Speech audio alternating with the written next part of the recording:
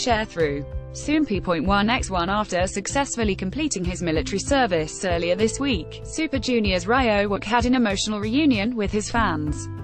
See also, watch, Super Junior and Card get both close and competitive on Super TV2. In fun preview on July 12, Ryeowook held a special fan meeting at the Soompi.1x1 in Seoul in celebration of his return from the military.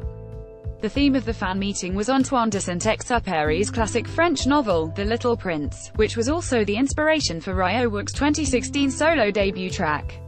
Soompi. Display. English.300x250, BTF Soompi.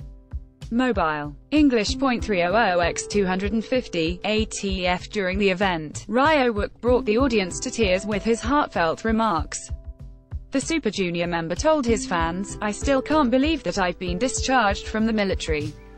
So many things have happened, but I hope that we don't part ways in the future and that we can continue to meet like this with smiling faces. I will do my utmost to return all of your love." He later added, "I'm so happy that I'm able to sing for all of you. I hope that you leave here today with good memories. I'll try to make it possible for us to meet like this more often in the future, so I ask that you show a lot of anticipation and support."